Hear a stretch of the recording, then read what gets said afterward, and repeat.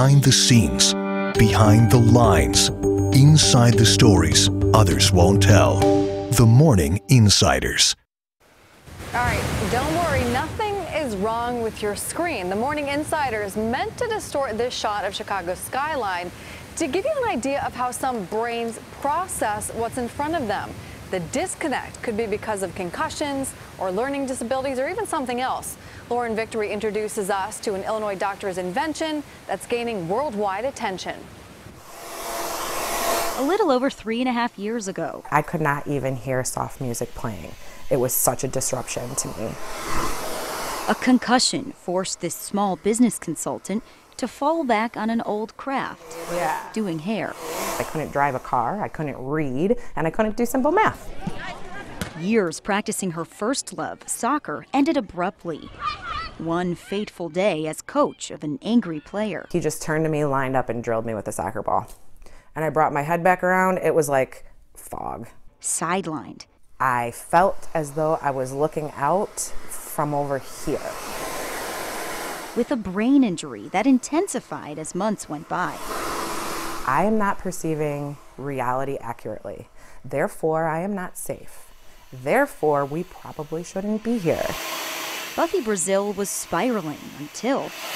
the science I'm using is neurophotonics. She met Dr. Deborah Zielinski of the Mind-Eye Institute. Neuro means brain, photonics means light, so it's using light to affect brain function.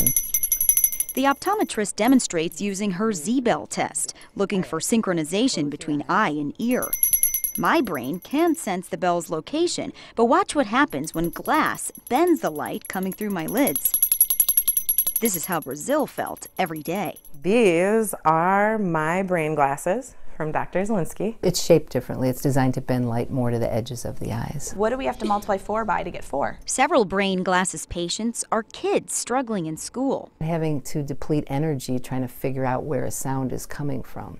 If a teacher's talking and you're trying to take notes and you can't find where they're talking from, you can't watch them and listen. In 2013, Zielinski pushed the Illinois House to pass a bill that would start a vision hearing pilot program in schools.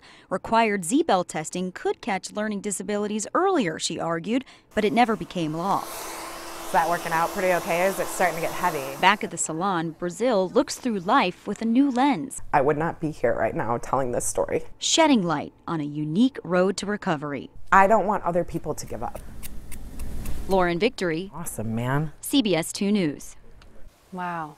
Isn't it great when you learn new things on our show? This is why I love this job. Brazil says that wearing her brain glasses somehow allows her to no longer need medication for bipolar disorder. Other patients reported their headaches, narcolepsy, and bad eating habits also disappeared. Dr. Zielinski is studying the exact science behind those side effects. Brain glasses can cost thousands of dollars.